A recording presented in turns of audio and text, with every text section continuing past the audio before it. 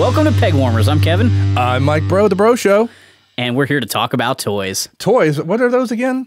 Is that this time of year that we're talking about toys? Is that something important this time of year? No. No? No. Toys, this is the anti-toy time of year. Oh, okay. That's right. This is where kids don't get any toys whatsoever. No they just toys. get like a lump of coal and that's it, you know. Maybe a tangerine if they're lucky. Oh, a tangerine. That actually sounds really good right about now. Merry Christmas, guys. We're here. This is the Christmas episode of Pegwarmers. Ho, ho, ho. Merry Christmas, of course. For me, it's not just H-O-H-O-H-O. It's H-E-A-U-X. Oh. Ho, ho, ho. I got to do it the Cajun way. Gotcha. I'm a little, you know, spicy and whatnot. Got to do it. So we have an amazing display here on the table, but we'll get into that as we get going. Just a little bit. First up, let's talk about the news. Yes. And basically, the news item that we picked for this episode is Toys R Us is back, sort of. Sort of. Yeah. So there's like 400 Macy's stores in the U.S. that has a pop-up Toys R Us store.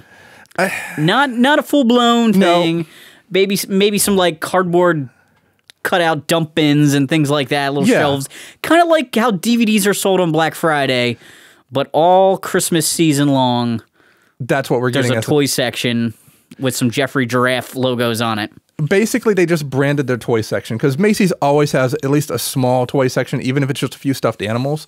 Now they've thrown in the branding, essentially, to make people, hey, you know what? We want you to come in and buy toys and say you got it from Toys R Us. Right. Not just like the typical Walmart and Target toy aisles, but the Toys R Us section at Macy's. You know, I'm kind of torn on this. It's really cool to hear about Toys R Us back open in a store, any kind of store. But they've been doing these pop-ups for Toys R Us, FAO Schwarz, even KB Toys for the last 15 years. Various stores, whether it be Macy's or JCPenney or anything like that. And it never felt right to me. It just doesn't feel right to me. Because a pop-up isn't the same as a real store. It's not. We already have the like games to go type stores that are essentially a pop-up store, but they have the whole store. Right, exactly. Like Spirit of Halloween. And you can go to any GameStop now, and they're basically a toy store. They're not doing games so much anymore. They're doing more a lot toys. of collectibles stuff. Yeah, exactly. Yeah. Or you can go into even like an FYE or stores like that, and you have people who are knowledgeable about the toys. Not just collectors like us, but there are kids' toys in there too, in all these places.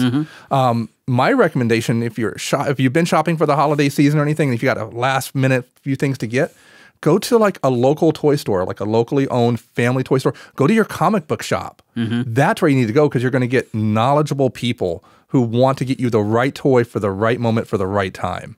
Especially if you're trying to find something for a collector that you're friends with or in your family that maybe you're not as knowledgeable about their collection. Yes. It's a great idea for, you know, your son or daughter collects stuff, your boyfriend's cousin, whatever, you know, that you're looking for something for. Like, it's a great way of like, hey, I know they're into Pac-Man. What do you have? I know they're into G.I. Joe. You know, what's out there kind of thing. I know they love Thundercats, and there are no toys I can find in store right now. Well, I guess you're going to have to order online, sir. However, we have a comic book or something that they can get, you know, something along those lines, and that's the way it should be. You know, you go into a Macy's, you've got somebody who knows how to sell you a nice, great pair of pants, but pants don't fit toys. Well, unless you get Build-A-Bear for Alf, then... And to be honest, that Toys R Us pop-up is going to be predominantly preschool toys and like the classics like Barbies and a Hot Wheels track kind of thing. It's not gonna have the depth because of the space limitations. Exactly. They're gonna target the high sales items. Exactly. Or they'll have something that's branded as a Macy's item too. For instance, I remember a couple years ago, the Alf that's actually back here, he's wearing an FAO Schwarz jacket from a teddy bear that was being sold when FAO Schwarz had a pop-up in Macy's. Okay. And it has Macy's on it and whatnot too. So I pulled that off and put it on Alf, but it's branded for Macy's and FAO, not just FAO. Gotcha. So it's one of those interesting little tidbits like, hey, you know what? I want something that's really just FAO. If you want FAO, you go to New York. There is a store that's open there, you know. If you want Toys R Us, you can go to Canada. You can actually go to Canada still, or Japan. You can go to a Toys R Us there. I think in Malaysia too. I've seen pictures online of those. But anywhere here in the States, you're not going to really get that experience unless, again, you go to a small shop. Locally, we have a lot of different comic shops, a lot of different toy stores that you can go to. Right. I even worked at one for a few years back. So, yeah, I missed that one. That was fun.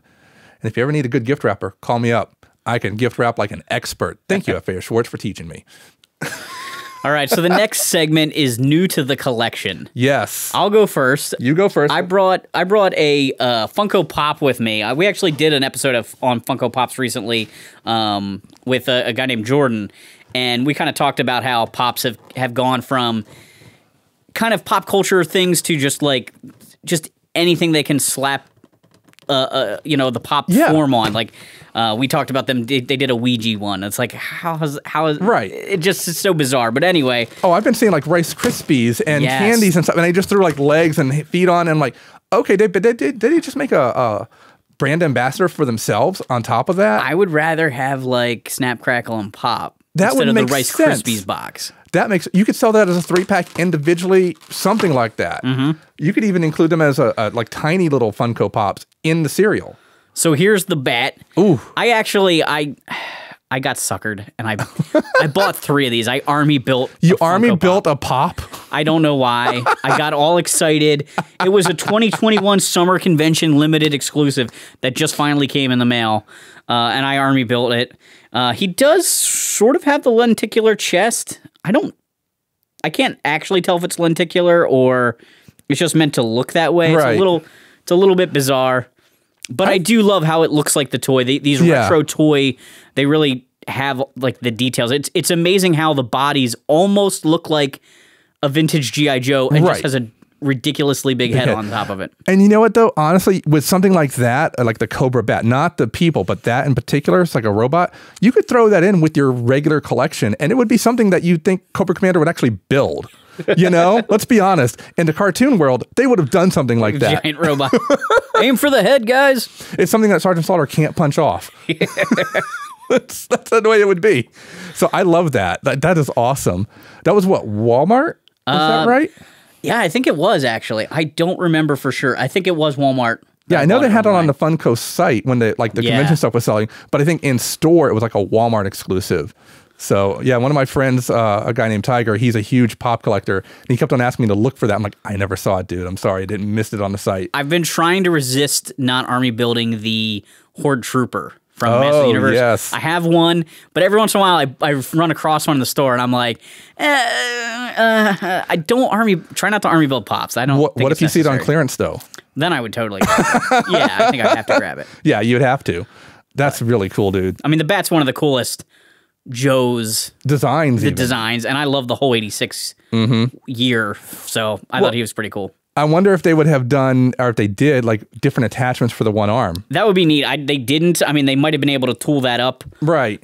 If they needed to do a variant of it, right? You know, well, maybe in another year or whatnot too. Another summer convention exclusive. Yeah, give them a flamethrower hand or something. Ooh, flamethrower with the attached piece. Little flame burst. That'd be cool. They do attachments, so yeah. I know a few pop stores. Yeah, I have to keep an eye open for that.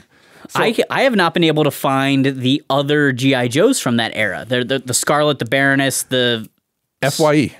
Yeah, okay. FYE, and where did I see them? Oh, actually, I just saw Scarlet the other day at a comic book shop. The one in our local mall called King of Prussia Mall. I picked up the Baroness, I think. I actually found her the same time I found the Horde Trooper. Okay. But I haven't seen the Snake Eyes Scarlet and Storm Shadow ones yet. And I'm not, like, super actively hunting them. Right. I would like to own them, but they're Pops to me are total impulse buys. It's rare that I like I did with the Bat, where I hunt it down, but online. Well, if I see the Scarlet again at FYE, I'll grab one for you. All right, that'd be great. No problem. Well, my added to the collection, it's from one of my favorite cartoons. We've actually talked about it on the show before. I was so glad I actually saw it in store before I actually bought it online because I wanted to check the paint job, and that is the Gargoyles Goliath figure from NECA. This is one massive figure inside. One of the really cool things is it stands really well, even with the odd feet on it. Okay. But I think the really cool piece is, and I'm going to pull them out while I'm talking about them. The wingspan is amazing. Exactly. The wingspan alone, mother of goodness. Like, there's one. Like, one wing is the size of your hand. That's enormous. That is huge. Wow. And they come in and out very easily because in another set that's going to come out when they come out with Bronx, the dog gargoyle, he's actually going to have wings that will wrap around Goliath. Oh, like the folded, like the cloak. I thought that was really a cool design thing that gargoyles, like, I mean, maybe someone else has done that in fantasy. Yep. But the way that they would wrap their wings up as if they were capes was a cool just a cool design. And they incorporated that a lot in the cartoon because then they didn't have to animate those wings all the time. It also just makes sense for them interacting indoors. Like, you can't have giant wings flapping around. Exactly. But for your initial release of Goliath with this stance and everything, and what apparently we're getting all the gargoyles. They're doing a repaint of Goliath already as Theolog, the evil clone of Goliath. I'm okay with that, but the next one releasing is Demona. So which would be I'm cool. really looking, and then it's going to be Bronx. After that, we don't know. Eventually, we're going to get Hudson, which is also Ed Asner. Yeah. Rest in peace. I can't wait for that one. But I really want to see what they do with the Elisa figure when that comes out eventually. I wouldn't be shocked if they start doing like stone repaints of a lot of them. That's one of the ones for Goliath as well, as I think is coming out. I would imagine they'll do all of them that way at some point. Right. So he just snapped. It's basically a free figure for them, Right. They've already got it tooled. So that is, well, you know what? Wow. We'll fly him in here. Try not to take out the display. Whew. Yeah. Oh. Well, there you go. That just comes from, not being able to snap him in on time here. There we are. There we are. Yeah. So, yeah, what is he, an 8-inch figure probably? I'd say about 8.5 and or so. I mean, that wingspan, each one of his wings is probably 8 inches. So it's about 6 to 7 inches minimum. So that is huge. There. He's a great display for like your Halloween display or anything like that. That's about when I picked him. No, I got him not even shortly ago. But yeah, it's just cool. The 4 fingers on the hand. You have interchangeable hands. He actually comes with a jalapeno. Okay. Because that's one of the running jokes on the show. He didn't know what a jalapeno was. He tasted it and he loved it. And he's like, jalapeno. So, and it's a voice, of course, voiced by Keith David. I will make sure that I save you, Elisa, because I am a gargoyle. It is what I do for my city, for my castle, for my home. You are my home. So there you go. Great impersonation. I love his voice. So I think we can actually get him to stand and he'll hang out for a little bit here. Just don't fall. There we go. Yeah. I remember, so I don't know whether, I don't remember the broadcast history of Gargoyles as far as when it came out. I remember hearing about it and seeing like either there was a game that came with episodes packed in with it, or there was like advertisements for VHS releases or something. Yes. I remember seeing like previews without having seen the show, and I felt like maybe I saw the show once it started in syndication after its first season or something like that. It was like 1996 when it came out, and the way they teased initially was an actual board game with a VHS tape, and it was a 2.5-hour premiere of the first 5 episodes stitched together. That's what I'm remembering. And it actually had extra scenes in it that weren't in the broadcast edition of the show itself, which made it really cool. So if you had that VHS tape, you saw like a couple of extra scenes, nothing that you had to see and need for the story, but they were just cool, like interactions with kids in medieval times, or Goliath trying a jalapeno, like stuff like that. You didn't have to have it, but it was just cool to see. And I have that actual tape cassette at home somewhere with the board game and everything. Never played the board game, but I had that. And recently, they came out with the last season on DVD, which they didn't do for almost like 7-8 years after the first season. And the first half of season 2 had come out, but they just waited so long. And of course, now you can go on Disney Plus and watch it all, which I did recently. And I go back and watch it again and again.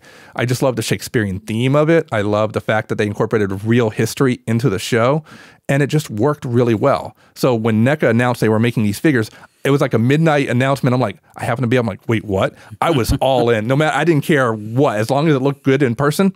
And here we are. Fully posable, looks great. It can hang out with your Turtles NECA figures very easily. I mean, it just looks phenomenal. So it looks real world from that cartoon. Yeah, it's sort of like maybe Motu Classics, where it looks similar to the cartoon, but has like a little bit more definition to the sculpting and the shading. That's actually a great line that it could fit in with too. Is that the Classics line itself? Oh, he would look awesome, like as a Horde member or something like that. No, like not Horde. He'd working out with He-Man. Well, using his actual character, but I mean, if you just wanted to like have a gargoyle in the background, as part of the series. So he's a great figure. I love him. Very cool. So I'm going to go to stone sleep now because there is sun outside. I will be back later. I brought something for you too, Mike, for new to the collection. This is a T-shirt that I wore in the 80s, and it wasn't new to me because it says M-Nop on the inside, A-N-O-P-P, but we had lots of secondhand, hand-me-down kind of stuff when I was a kid, but I recently came across this and was like, Mike needs this. Oh, no. It's a no problem outfit. Yes! No problem. Alf, look, we got a shirt. I love it. Can I wear it now? No, you got to wear the Santa suit right now. All right, I'll wear the Santa suit. Oh, my God. I'm going to put it on right now. No, I can't. It's not going to fit me. It's going to fit my hand. This is awesome. Thank you, dude. You're welcome. That is awesome. Original 80s right there. That is. Oh, it smells like the 80s. You don't want to know what it smells like. Kevin, what'd you use this for? No. That is great. This looks like it was used like in a... maybe like a gym class or something because they put their name in it like this. Yeah. Did they have a whole class where they taught kids how to be Alf? Hey, you know what? I'm going to be annoying to my parents to make sure I eat all the food and then blow up the kitchen like I do every other week. Ha! Yeah. Oh, God. That's great. Thank you, sir. You're welcome. Thank you. Oh, my God. That's awesome. Put that there. All right. I love it. Our next segment is Pegwarmers. And this Pegwarmer, the toy, the series, the whole line that I brought, it's not an individual toy, sat on the pegs a lot. Mm-hmm. And then when I actually bought them as they were coming out, because I was interested in the line, and I know I'm kind of building up to it here, but then they were on clearance, and I ended up buying a whole bunch to donate to Toys for Tots, because I thought they were decent toys, even though they didn't sell that well. They were great toys if I think I know what they are. So I've got the 2011 Thundercats basic figures. Panthro. Yep. With his robot-looking arms. Yeah, because they did something in the show that was like horrendous to him. Mumra, who I thought was one of the better figures in the line as far as like just looking cool. Yep. Chitara. Yes. Lion-O, Lord of the Thundercats. Thunder. Thundercats! Ho! I actually really liked that design for him. I thought he looked good. I loved in the cartoon, too, you actually had Larry Kinney as his father. Mm-hmm. I thought that was a really cool little nod to him. And I got the Thunder Kittens here. Oh, I never saw the Thunder Kittens, actually, in store. They came with little skateboards as their hoverboards. Right. So Wile E. Kitten, Wile E. Cat. One of my favorite things about them, and also ties into part of our theme, is that there was an episode where they had a magic bag that could hold anything. Yes. And the magic words was Rankin Bass. Yes. Which is the production company for the original Thundercats show. And for, yes. Well, we'll talk about later. Right. So I bought these. They have $3 Big Lot stickers on them. I bought multiple, like, complete sets at the time and just scrolled them away. I thought maybe the show would find its audience eventually and people would come back to the toys or it would be more fondly remembered somehow. But I took a set. I had all the characters. I had more than this because I had Claudus. Yeah. I don't know if there were any other basic figures. Oh, Tigra isn't in this collection right here. But I took all of them. I took a Thunder Tank and a Cat's Lair. And a local organization near where I live does Toys for Tots distribution. So the Marines give them a pile of toys and then they basically spread them all out, sort them out like into categories, and then a parent who is financially struggling or whatever, they'll come and they'll talk to these people and they'll give them like a meal for Christmas from one organization, and then they'll what are your ages of your kids? What are they into? And they'll your kids are into superheroes. Here's some superhero toys or whatever. Right. And I was like, find. And I had a good relationship with this organization. I was like, find a couple brothers and just give them all of them together. Yep. Because that's one of the things with this line is fun to have, like, the guys have a magnetic action feature that works with the tank and works with the base. And it's so much fun when you can have a whole world in one package. Exactly. And that's the right way to do it. You find these toys that didn't have that footing from a show that didn't take, for whatever reason or whatnot. But somebody's going to love it. Somebody out there is going to love it. And you give them fun toys and donate something that kids that do need that imagination play. They need that tactile play, not just sitting on a computer or whatnot, or that just interaction with their brother, with their sister, whomever. Because you could even get us to a brother and a sister even, and they would be able to play with it too. It's just an amazing toy line in general. It's sad that it never found its footing that way. I think the media really kind of crushed it, though. The show got bounced around time slots so many times, and it just couldn't find its footing. And then the toys didn't move fast enough to warrant a second season of the show. Which was really good. And the show is linked to the toys, and the toys are linked to the show, and they both have to succeed together. And it's rare these days that you don't get a show that's at least completed, or at least a final episode or something that wraps everything up. This was a rare time in the last 15 years, so that doesn't happen. And this show set up a bigger story in season 1, which is a bold move. Yeah. It's nice when it pays off. Another series that's similar is Pirates of Darkwater, where the whole show is based on finding multiple MacGuffins. And they never did. And they never do. Yeah. So it's similar in Thundercats. I did like, though, that they changed the story up a little bit from the original. They didn't just rehash everything. Like they didn't do like Lion-O stayed kind of a younger character. It wasn't like now he's a kid in an adult body, and Chitara had a different role, and like they just kind of tweaked everything a little bit, added some more almost young adult romance. Yeah, a little bit of that kind of stuff. A little bit too, and I think that's what made it so good. But also there was a twist. I don't want to say it, even though it's an old show. There was a twist in one particular character that no one saw coming. Like, no one did. And it was amazing. And that was a figure we never got. We never got that particular character. But we did get like some really great battles. And you didn't see Lion-O using his sword every single episode. There was a build up to it, like 2 or 3 episodes, then he used it for a particular power or whatnot. It didn't give him flight, which was always silly to me in the original cartoon. For whatever reason, he could fly with the sword. And it was only when he really needed it.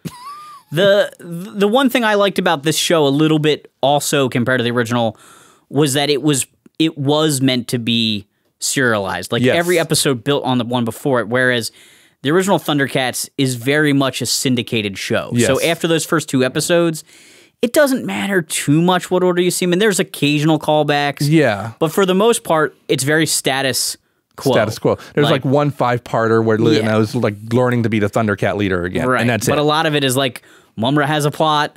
Yeah. He sees the sword and gets defeated. And and it just goes through that cycle, much like a lot of those 80s shows. And I just kind of enjoy that in the 2000s version, kids' cartoon shows just became a slightly more mature. Yep. I think anime had a lot to do with that.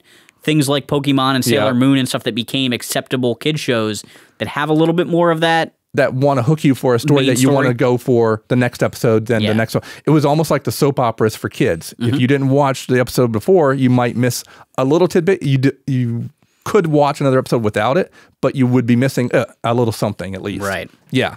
No, I love that. It was a great show. I really wish we had gotten that second season because we teased, like Ultraman stuff and things like that. Like, come on. Yeah. Come on. And they didn't really make toys of the key mutants, which was disappointing. Slythe got one. Yeah. Who was poorly distributed. And he was only with a vehicle. No, that was a regular Lizard Man. There was a Slythe that had a weird barrel-busting action feature. Oh, that's right. And he barely got circulated. Yeah, okay. But I liked that there was a generic Lizard Man with that one vehicle. That was kind of cool.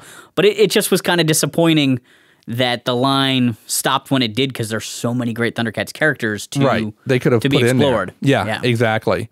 All right, our main segment today is Rankin Bass Rudolph toys. Oh, God. So we did an episode about the Rankin Bass cartoon shows. Yes. Which were actually much later. They were an 80s thing. Thundercats, which ties into what we just talked about, Silverhawks and Tiger Sharks. But what Rankin Bass is way more famous for is the stop-motion Christmas specials.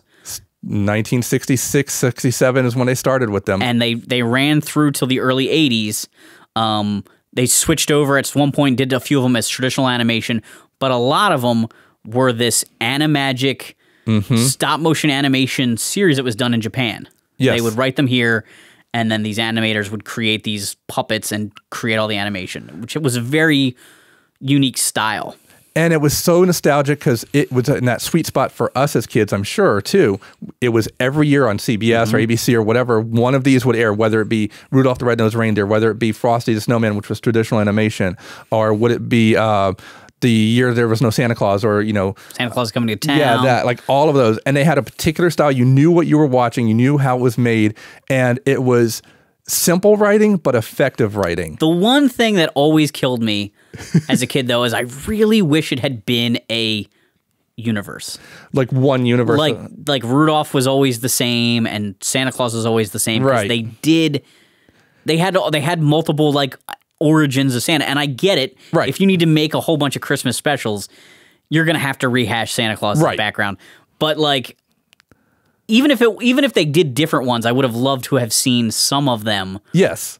Reconnect to the Rudolph one, which is kind of the most classic. And I think the only one that ever really kind of reconnected was Rudolph's Shiny New Year. Yeah, it was. And that's a bizarre one for sure. There's a vulture in there. There's a Rudolph caveman, a knight. It's so bizarre. There's no Yukon Cornelius. No, Rudolph's the only character that comes back, really. How can you not have Yukon Cornelius? I'm sorry. He's one of my favorite characters. He is awesome. He's so awesome, I have 2 of him. So, yeah. So tell us about this line. Give us a little overview. Oh, gosh. Okay, so back in the day when I was working at FAO Schwartz in Boston in 1997 to 99, during that 2-year period, a company named Playing Mantis had the rights to make Rankin Bass toys. And they did everything from the Heat Miser to the Cold Miser, like all of them together. Okay. But this particular line for Rudolph, they did this extensive line, and every year there was like a handful of things that would come out. The first year was actually the big abominable that you see here with his tree, so he can put the star on it. Matter of fact, maybe. Oh, there he goes. Really acclaimed. Yeah, exactly. It actually has like 3 different settings. And what's great about this Bumble is he has no teeth. Okay. Because it's the Bumble decorating the tree. Right. The smaller one actually has his teeth. Nice. But it's just a great line. They tried to do everybody in there, including Rudolph, Daisy, Santa. They didn't do a Mrs. Claus. They did Rudolph's dad. They did Yukon Cornelius. They did Yukon Cornelius with the sled. And every year they would come out, and I would get them, and I had to have them. Of all the toy lines that you own, because we actually have very different collecting habits. Yes. I think really our biggest overlap is modern G.I. Joe. That and maybe a little He-Man. And a little He-Man. But this is the thing that I'm the most jealous about in your collection. Like, I am obsessed with stop motion animation, and especially the Rankin Bass specials. And so this toy line is like just so amazing. Every time I go to Mike's house in December, I'm like, they're so cool. And I may have known they were coming out at the time, but I just, was not at the point in my life where I could be collecting this kind of stuff, Well, I'm a huge Christmas fan. Like, this is my favorite time of year, and I have to tell the story while we're talking about this. I would always work in a toy store at Christmas Eve. If I can work in a toy store on Christmas Eve, even now, if I can find a toy store, sadly, no, not a real toy store anymore, but I would work there Christmas Eve for free, because you always get the one kid whose parents or niece or uncle or nephew will bring them in and say, you can buy one toy. And they get this huge smile on their face. And that made it worth working all those days of Christmas, or even just a one Christmas Eve or anything like that. Also, drunk uncles and aunts, they are a lot of fun too. But Christmas to me is special because this is where a kid can be a kid, like truly be a kid. Whether it be Christmas that you celebrate or Hanukkah where you have 8 days of presents or anything like that, you really get to be a kid at this point because you're opening a present that's meant just for you. You're opening a toy that's meant just for you. These Christmas specials to me were... it's a real callback to my childhood. I will sit there, and when Rudolph shows up on Christmas Eve on CBS usually, I'll try to watch it live. I don't want to watch a DVD or anything. I want to watch it live with commercials and whatnot, because I know for a fact I'm going to get this like little spark in my heart. I'm going to get this little Christmas spirit that grows and grows. And I'll actually have a little bit of a tear from time to time while watching these specials, because they remind me of that time from, 2 when I kind of remember things, like 10 or 11 when it was still all super magical to me, and it's still magic. So having this particular set as my Christmas decoration that comes out every year, I have to have it. I had to have it, and I had no money. I had no money to spend on this collection when I was, 21, 22, 23. There was no money to spend for this, but I had to have it. I would give up lunches for 3 weeks to be able to buy all the stuff that was coming out. The Santa set here that has all the reindeer, including the more mature Rudolph, that was, at the time, like $70, $80. Yeah. I lucked out. They didn't sell as well for whatever reason because they were such a big set. I got it for $30 on clearance. Wow. I'm not going to complain with that. But this guy here, this set here with the tree and the Abominable Snowman, I have to show. This is a callback to a previous episode. Mike and I talked about how we store our toys in an episode. Yes. So this is how I actually store all of these toys. So I actually can fit every one of these pieces in here. I just really throw them in. I'm not worried about if they're perfect or not, or just graphed up. That adds to the charm of them. They all fit in here.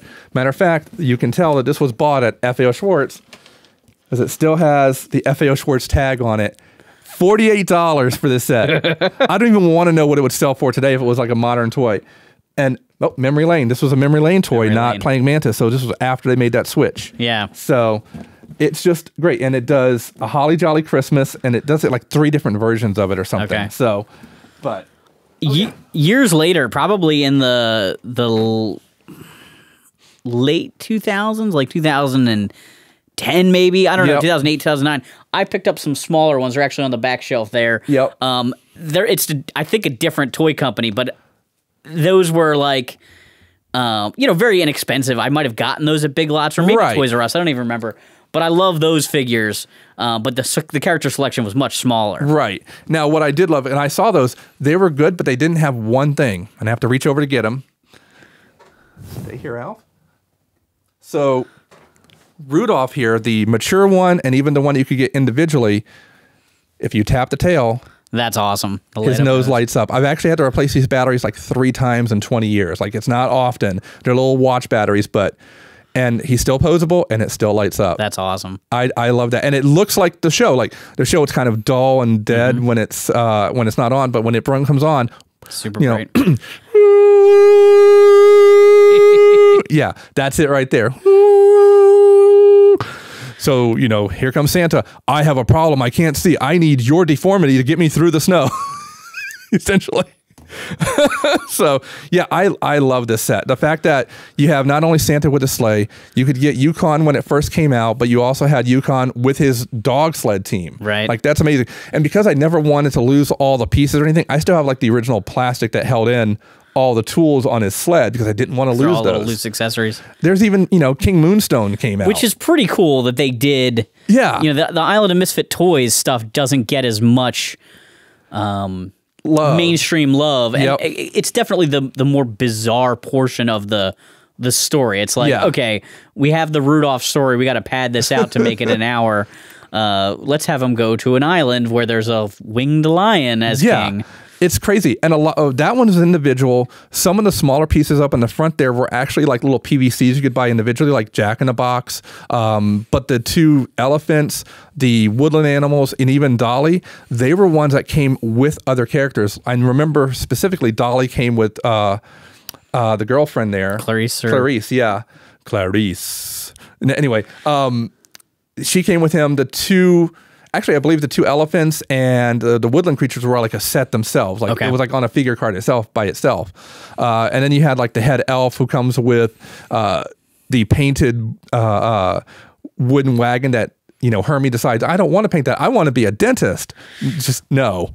A dentist? A dentist? Who wants to be a dentist? I want to be a dentist, because it sounds like fun. I want to do that. I don't want to make toys anymore. All right, take it from the top. And then Hermie, of course, comes with not only a drawing of something he's going to do, but he also comes with a wrench to pull out teeth. Like, what the hell? Really?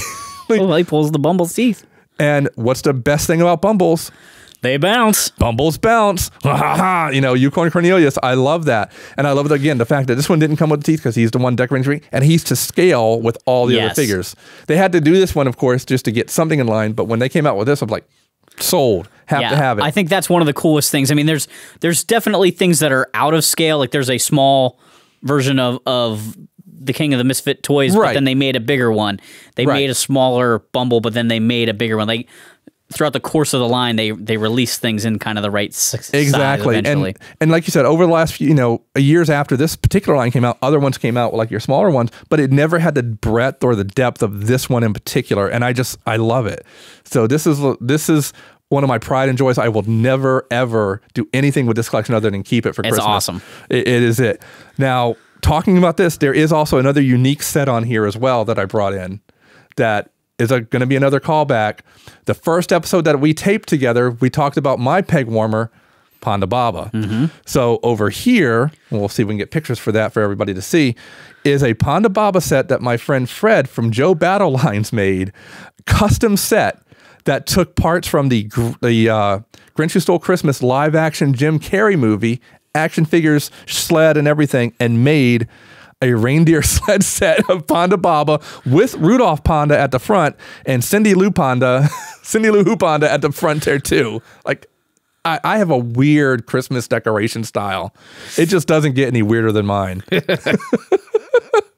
Oh, Yukon, how are you, sir? I'm good, but I need to go find me a bumble because I need to do some fun. I need to find some silver. It's amazing to me that originally he was supposed to be looking for like a peppermint mine. Yeah. Which is why he licks the snow. Yeah. And then they sort of just kind of modified the story. There's a lot of weird changes to that special over the years. Like one of the things, the ending where Santa goes back and gets the Misfit toys, people wrote in after the first airing, and they're like, why didn't he pick up the toys? He said he was going to do that. He was going to find them homes. So they actually went back and shot that ending bit. And if you notice, the animation's a little bit like rougher in that, like a little bit rushed, quick. There's a lot of like things just sort of like jump into the wagon and just sort of hover and float and fly, and it's magical, but you can tell it's like this is a quick pickup shot at the end. And one of my personal favorites is the goldfish that they just drop without a parachute. Yep. Like, wait, what? He is not going to make it. You know, that kid is going to be sorely disappointed when he finds, unless the bowl bounces like a bumble. There were also stop motion animated like intros originally because it was sponsored by GE. Yes. And so there's these black and white like GE intro kind of things that feature some of the characters, some of the elves. Yeah, because Rudolph really needs to be able to, you know, work a stove or drive a car or anything like that. He's got that light bulb. Well, hey, you know, does he change it? What kind of light is that? You know, is it 40 watt? Is it 60 watt? You know, would he use a, you know, environmentally friendly one now? He's got an LED now. Does he have one of those? The compact fluorescent ones for a little bit. So one of my other favorite things, and it's not directly related to the toys, but the show itself, the movie, was that at some point in time, it was discovered that this family that had worked for I guess NBC or CBS, NBC, had like the Rudolph and the Santa in like terrible condition, but they owned some of the puppets that were used in the show. I know this story. Yeah. And like they had them and they let the kids play with them, and they basically just broke them because they weren't meant to be played with by kids. You know, they were meant to be stop motion animated, and stuff wears out when you animate with it anyway. Like they make extras of stop motion puppets because the joints wear out. But then to have kids like posing them and stuff. And then, so there's this famous photo of like the Rudolph just kind of like being propped on like a bowl of nuts. It's like heads just landing in bowl of nuts because the legs don't work anymore. Right. And like Santa's missing half his mustache, and somehow, like, this was discovered that this family had them, and those have been restored. Yes. But it's just amazing that, like, some of this stuff came back from Japan. Right. And then got out. It wasn't just, like, kept at a studio, you know? Right. Just a really neat story there that I've always thought was awesome. It's very similar to a lot of like the toys that you found at like Kenner for Star Wars and things like that. A lot of the designers and everything walked out with original toys or whatnot and didn't do anything with it. They just put it in their attic or whatnot or let their kids play with it and not knowing, here's a prototype, you know, Boba Fett, rocket firing Boba Fett. Now it's worth, you know, $25,000, $30,000, $100,000 or whatever. But my kid broke the spring. So here's poor Santa. I'm getting moved around and in weird places. Why am I putting against Rudolph this way? No! Well, and that Santa probably never stood well because a lot of the stop motion stuff, they literally anchor the feet to the floor as they move them around the sets. Because typical with animation characters, they often have weird proportions, like the Incredibles. I always use an example. Mr. Incredible's got this giant torso and really tiny legs, and these figures that makes it hard to get stuff to stand like this. You know, you don't want to know how many times Hermie and the head elf have fallen during my displays when you just tap a table or a shelf that they're on. They just tip on over, so they're always towards the front. So if they go forward, they don't take out the whole display. And putting this together with the Rudolph and all the reindeer, that takes a good 5-10 minutes because they're all tangled up in their harness and everything. And one goes down, they all go down. Same thing with the Pandas over there. It's a domino effect. I love that Yukon's dogs are so tiny. Like, I mean, I always thought it was funny in the show, but it's like he has these little tiny, almost like puppies, pulling his dog sled. It's not a big team of huskies. And it's not all it's not all the same dog. It's all different dogs. Like a little Dachshund there, a poodle. Why would a poodle be out there? Looks like a corgi, Bernard. One Bernard. That's the one that's really doing all the work. Let's be honest. Somebody just thought that would make a great aesthetic for them. Oh my gosh, it was great. And then of course you had Burl Ives as the narrator. And that's one of my favorite figures because he never falls down. But he just looks like a real snowman. He's got a little yellowing now after all these years, but not enough. And it's just enough to make it look real. Like, I don't mind that at all. And he comes with a guitar. He comes with his umbrella. And, he just feels like he could sing right on the shelf. And it makes me happy. It makes Christmas feel right when these are out. If your Bumble ever really got discolored, you could just dye him brown and make him a Grizzlord figure. I'll get you, He-Man. He's about the right size. I love it. It's just so much fun. They're awesome because they really do bring back those memories like of watching. And that was one of the things I think that made stop motion animation so magical to me as a kid was that it just looked like toys moving. Right. Which always made me then want toy versions of those things, which is why this line, because it looks just like the show. Yes. It just grabs my imagination when I look at them. Like I can imagine posing them and moving them and making them animate, even though you would lose your mind trying to balance some of these guys. We don't want to talk about that. Oh my gosh. I at one point did try to do a little something with the tiny Rudolph here on a green screen to try and get him to fly, like one of my old Bro Show Christmas specials. Just no. Yeah. Just no. And it wasn't necessarily the animation. It was his legs are pre-posed in a way, so this one here you couldn't do that. But if you had like the original, it was all wireframe and whatnot in there. But it looks like just as is. It looks like the original very much so animation. Like it is hands down. This along with the Muppets Palisades toys, I think are the bar. Like they set the bar for the best looking toys that represent the original medium that they were in. Hands down. They like Rudolph or those Muppets, you look at the sculpting and you almost think they're going to be fuzzy. Yeah. Or it was like right from the show itself. You could hold it up to the show while you're watching and go, that is the exact same thing. G.I. Joe, not quite the same. It's enough, but not quite. He-Man, kind of the same, but not. There's definitely a Filmation style versus a toy style. Transformers even with the new stuff that's out with like the Netflix series and all that, where it's right from the digital animation to the digital rendering to the digital makeup of the toy, it looks the same, but it doesn't have the right feel to it still. This looks like, because it was stop motion, right off the page. Yeah. And the only other one that's even close to this, and I still don't think it's close, are Toy Story toys. A lot of those are like right on model with what you see on screen, but they just, as magical as those 4 movies are and everything that they've done, it's not quite this, because this was a hand-touched show. This was a hand-touched animation. These toys were hand-sculpted. There's no digital rendering of these, and it just feels right. That's the way it should be. Yeah, that totally makes sense. Yep. I love it. I'm really happy that you brought these along. Now, did they do a skinny Santa? You have 2 Santas there. Oh, no, it's just a regular Santa. Although, basically, one Santa came with the sleigh, one came by himself. Right. If you look at his neck, it is very skinny. Yeah. He's retained his neck skinniness. And his leg skinniness. I don't know how he did that, how he was able to walk around with that. So the reason I asked is that the minifigures that I have, it is the skinny Santa. Or, well, he's not really the skinny Santa. He's the fat Santa, but he doesn't have his jacket on yet, which is the pink shirt, which makes me think of the skinny Santa. Right. So there definitely were more things they could have done. Exactly. But once you run out of Rudolphs, it gets hard to keep a line alive. Right, and there's only really 3 different Rudolphs that you can do. You can do like a baby Rudolph, one with the covering of the nose. Like this one here didn't have that, and they never made one that I know of. And then you have the more mature one that's up in the front with the more big, antlers on him. So, and of course, me and deer. I love deer. So reindeer, just right. Just right.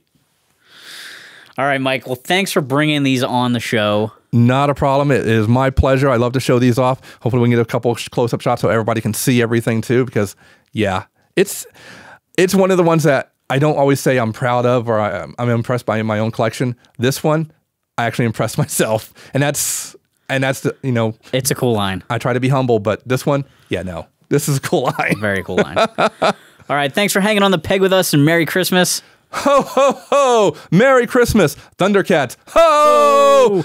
Holla, happy holidays, happy Hanukkah, whatever you celebrate, enjoy, and remember, hashtag just bro it, and do what Kevin does. Donate toys, do what I do. Donate toys, do something good. Hashtag just bro it and do a good deed a day. It's worth it, especially this time of year.